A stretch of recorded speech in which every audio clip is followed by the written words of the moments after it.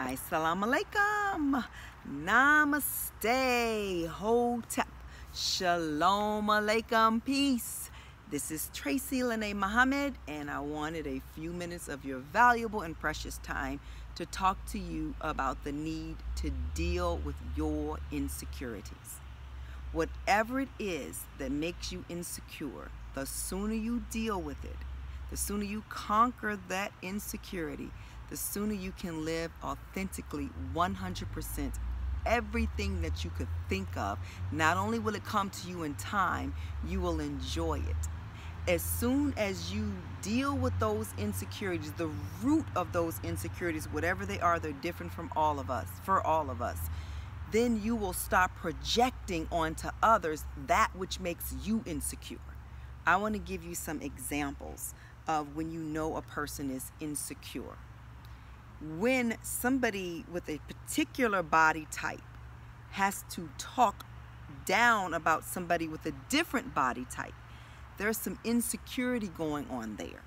If you have to gossip, lie, cheat, steal, you are insecure.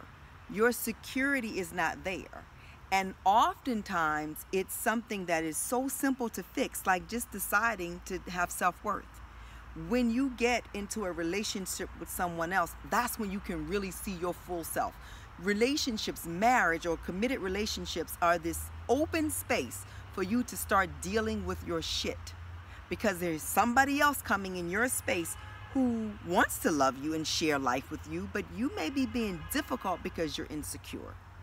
Lots of times relationship insecurities show up and we check each other's phones, or we're looking through emails. We're without provocation. And you know, even if you think, oh, well, they did it before, well, you have a choice. You could leave or become so secure in yourself that you don't have to check behind somebody else.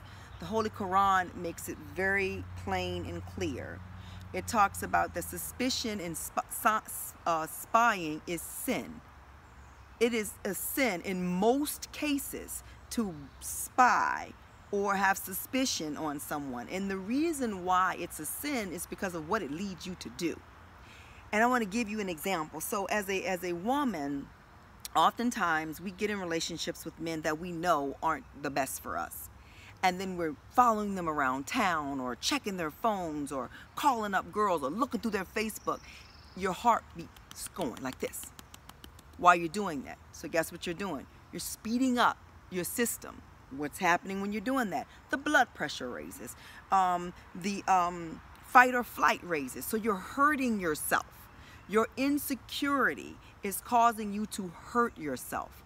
There have been people to literally have heart attacks from being so angry, or being so, what's the word I'm looking for? When you're looking into something so full of suspicion, and that they have had a heart attack because they put their system so high up.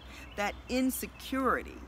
When you grow up in a home and your parents fought a lot, you probably aren't the most secure person. When you grow up in a home, or if you grew up and you didn't know one of your parents, you might have a lot of insecurities around abandonment, but you got to deal with those. The bottom line is you can keep holding on to that story and tell that story to anybody who will listen. I used to do it. Anybody who would listen.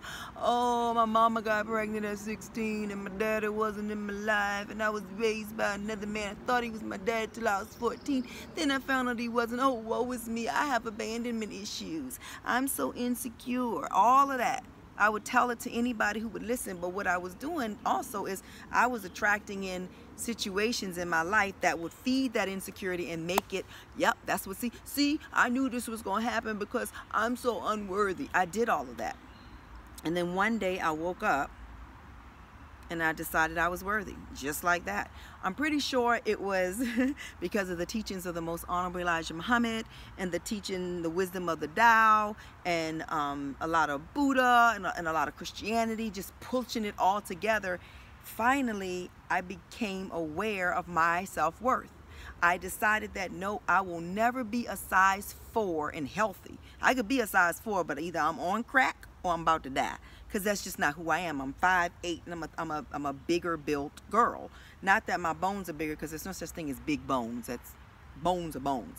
But my genetic makeup makes me not to be tiny. But I wanted to be tiny for so long that I went through bouts of bulimia where I would eat, and throw up or fast for weeks at a time. And if you know me, you know that I'm not making this up. And I would get as small as I could, and sometimes I would look sick. But I just wanted to be thin because I was insecure about my size. Once I accepted, well, look, eat really well, get the exercise, and love who you are.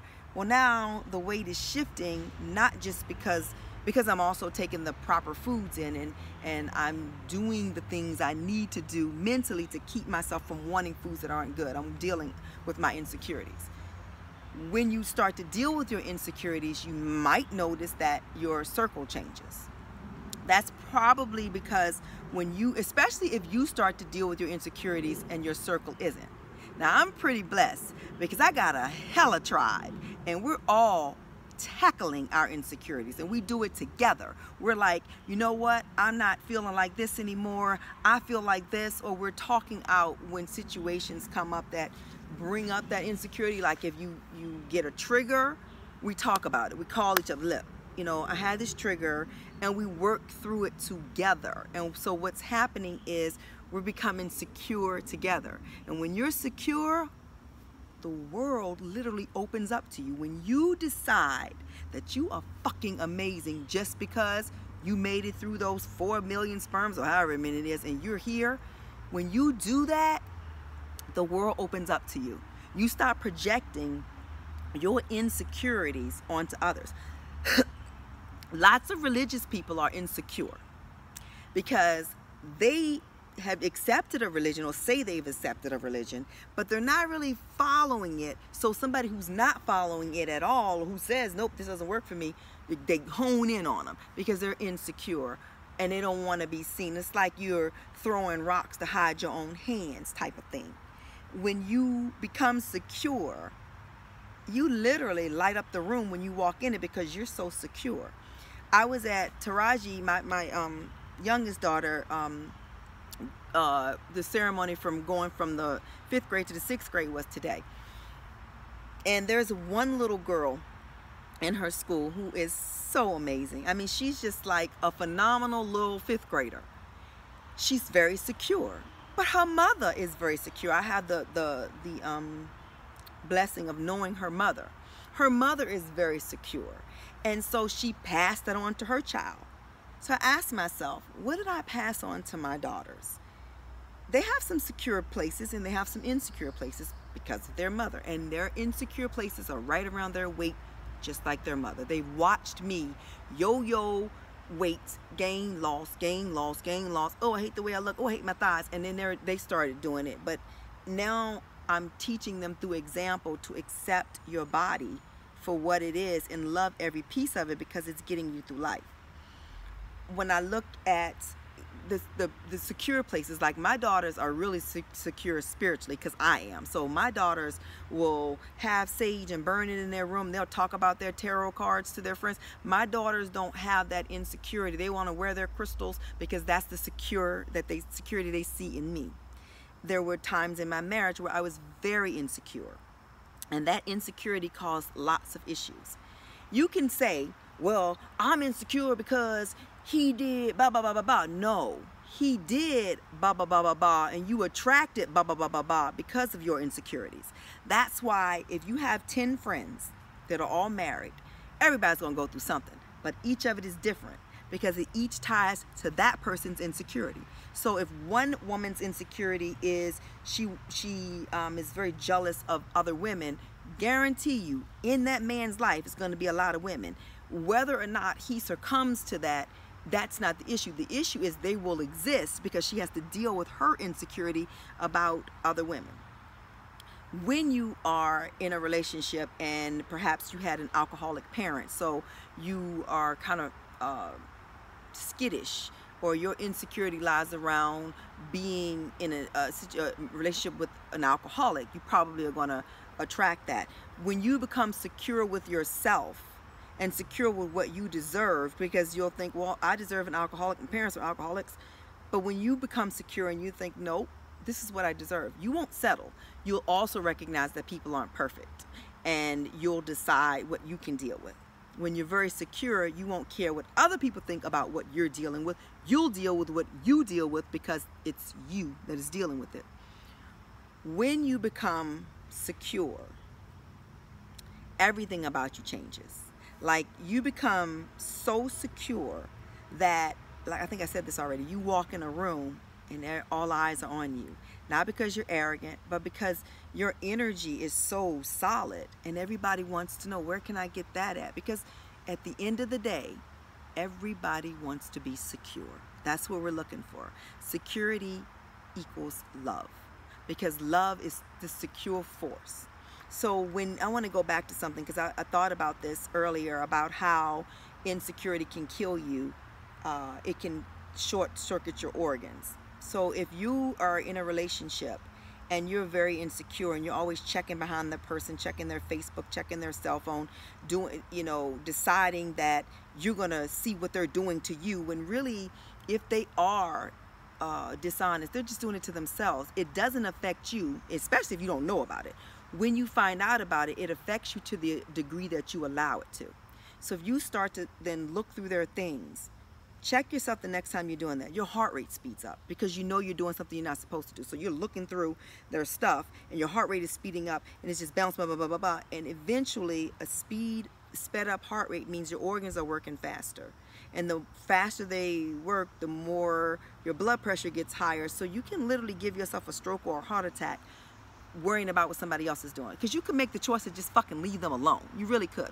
Oh, but I got children. Okay, well, you're still going to have children. And hopefully the two of you can either work through and heal and keep the relationship, or you move on. But checking behind them, that's a waste of your life, a waste of your energy, make you look old. All of that stuff. So being insecure will take you down a path where the things that you really want in life can't find you. So get the security. If you are a really good singer, don't be insecure if somebody else is a good singer. You think you're the only person on the planet that can sing? No. But you're the only person on the planet that can bring that melody the way you can, through your experiences, through your voice. When I became secure, I started shedding all kind of shit. The biggest thing I shed was the body image that said, if you're not a size 2, you ain't shit. You don't deserve to really have anything because you're not skinny. That's not everybody. Some people are happy. I had a friend once. She had hips and a booty, some big old boobies, and a little belly. We were at Howard. When I tell you, this girl was so secure with her body, and I'm running around eating celery and broccoli, trying to make sure I don't gain too much weight, and throwing up the celery and the broccoli, and she's getting all the attention. I'm standing there going, hey, look at me, I have a flat stomach. And she's over, and it's because she was secure with her body and in what she was showing up in the world. Now I'm secure now, but I hadn't always been that way. And when I first started teaching yoga, I was real insecure because I didn't feel like I fit the yoga teacher stereotype. And I was insecure, but at the same time I knew I was good at it. So I worked through that part of the body image, but I overcompensated by being the best yoga teacher I could possibly be. I was over, and I still try to go over and beyond, but I'm doing it now from a space of self-love and not a space of, I gotta make you like me because I'm fat. And I'm not even fat, but I thought that I was. I'm gonna lose a few more pounds because I'm 50 and I want to be around long, and the more weight on your body, the more your organs have to work to sustain it, and I don't want my organs to have to do extra work, so I'll help them out a little bit. But that insecurity about it is over because I just decided to do the real work of why I felt so insecure in certain areas. And it all for me, everybody's different, it all for me went back to that womb experience of being in a womb of a 16-year-old had me when she was 17-year-old girl who was very intelligent and had so much going on that this was a stop to all of her plans. I took all of it on. She never gave me that. I took it on. I decided that this is what I'm going to take on. Yeah, she wasn't happy being pregnant that young, but I guess I can understand that now. But those insecurities really followed me for a long time. And even, let me tell you, the biggest insecurity I had was I'm 50. And now I'm awake. And now I love myself. And now I want to have all this stuff. Oh shit, it's too late. I'm 50. What if I die? You know, I mean, I thought, damn, even if I live to be 90, that's just 40 years. Oh my God, I missed so much time. I had to let go of that insecurity too. I used to be insecure when I would go into Raji's classroom because I have an 11-year-old. And I'm like, oh God, you know, I was 48 the last time I had that insecurity. And I was at the store and this woman says, oh, you got your grandbabies with you. I wasn't happy with that. I actually was younger than 40 because Taraji was little. And I had Aline Mazana and Majid with me, my oldest three. And I was insecure, thinking, oh my God, I waited to have children and now they're going to be the old mom. But all of that stuff, I don't have anymore. I had to deal with those insecurities. Deal with your insecurities. Write them out. Don't be afraid of them. Now, we have a new moon coming up. A full moon on my birthday, June 17th. You can write out all of your insecurities. Be honest with yourself. You might as well be honest with yourself.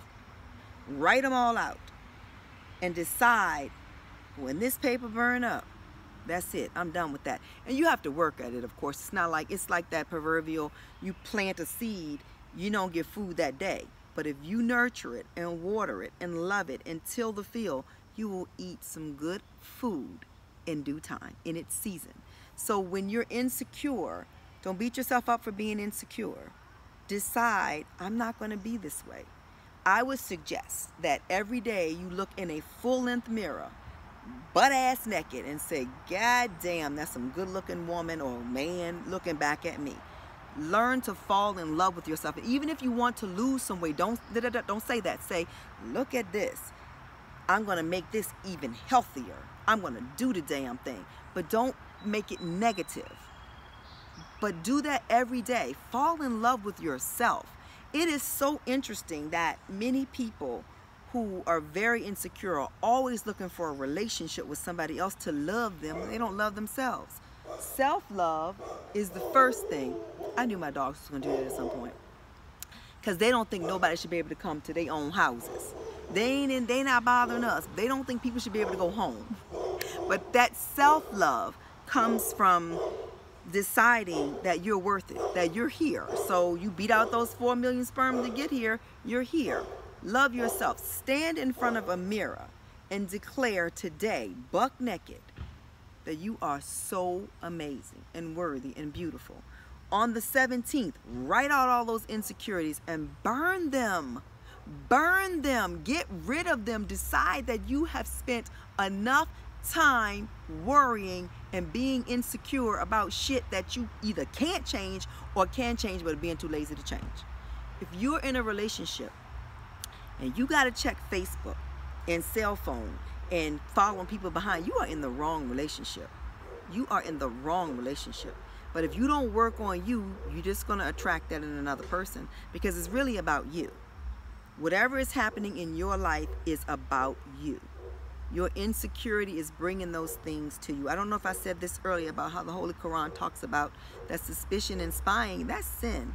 And it's sin in a way of it's going to hurt you. It said the wages of sin is death. Well, that's what's going to happen if you continue to sneak behind people, looking for them, trying to find the dirt in somebody else. You're just hurting yourself. Your heart rate, everything is just rushing. You're in that fight or flight stage. Let them go. If you cannot trust them, let them go. But more than likely, if you stepped back and did the work on yourself, why you either attracted Mr. or Mrs. Insecurity or why you are projecting the insecurity on Mr. or Mrs., you will find that the relationship can heal itself. We don't own one another. People don't own people. Marriage is not slavery. Marriage is not, okay, now we married, so I own you. You got to do everything I tell you to do or else. No, that's not marriage. That's bondage. And you really don't even want that anyway. Marriage is this space where two single people decide to share their single lives together. It is not to become one. That's mathematically impossible in that sense. This is what I understand, the two becoming one. You become sexually active and you have a baby. The two became the one, the baby. So that's what my two became one means, because two people will never be one. Two people, and even if they say, well, it means that you all are going to be the same in Christ. So, you're still your own self. You have a different DNA. But the two can come together and respect one another, love one another, cherish one another, and have a beautiful relationship. And especially if you refuse to see the downside of them, the shadow side, if you only look for the good in people, one of two things will happen. There will be so much good that's all you see, or two, there won't be any good and they will be gone.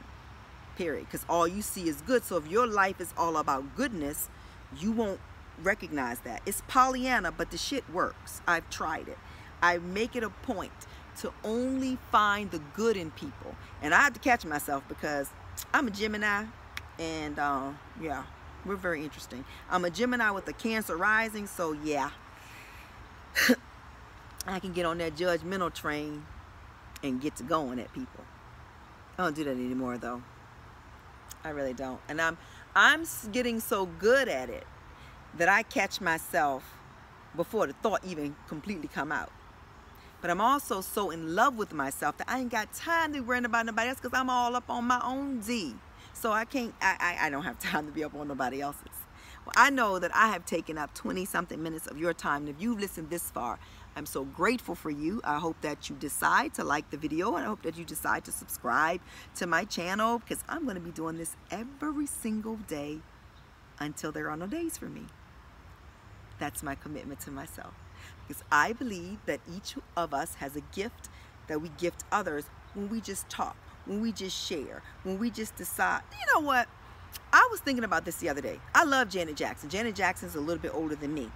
And she just put out a book about maybe 4 years ago, talking about the stuff she went through back when she was young, much younger. And I got mad, because I said, Janet, if you had to put this shit out back when we were at the same age, I would have grown with you. I would have been able to understand the stuff that Janet is going through is the stuff I'm going through. But no, you want to wait till you damn near 60, and now you want to tell people how you had body image issues. I'm just joking. I'm joking, kinda. I do think that when we're going through something, if we decide to share it with people, we'd be better off. Now, people say, don't be telling people all your business, because they can't do shit to you, because no matter what you tell somebody, they can't do anything to you without your permission. Now, I do believe that there is spiritual wickedness in high places, and you can share too much and people can be sending out negative energy. But if you prayed up to your days up, if you got your head up high, if you got your dome of spiritual protection over you, because you balancing your chakras, you doing all of the stuff, you saging yourself, you got whatever you use to get you clear, they can't do nothing with you. The weapon formed against you gonna turn back on them. My friend shared this with me in a group chat that I'm in with a bunch of amazing sisters, and she said, and the thing said, make sure that the weapon formed against you, you didn't do it yourself, because that's a lot of what we do. We form these weapons against ourselves, by ourselves. We dig, these things are coming to me. The Honorable Elijah Muhammad says we dig our graves with our own teeth, meaning we eat all of the kind of bad food, and then when it takes us out, we go, oh Lord, why am I sick? Because you ate yourself sick. So no weapon formed against you will prosper. You make sure that you're not formed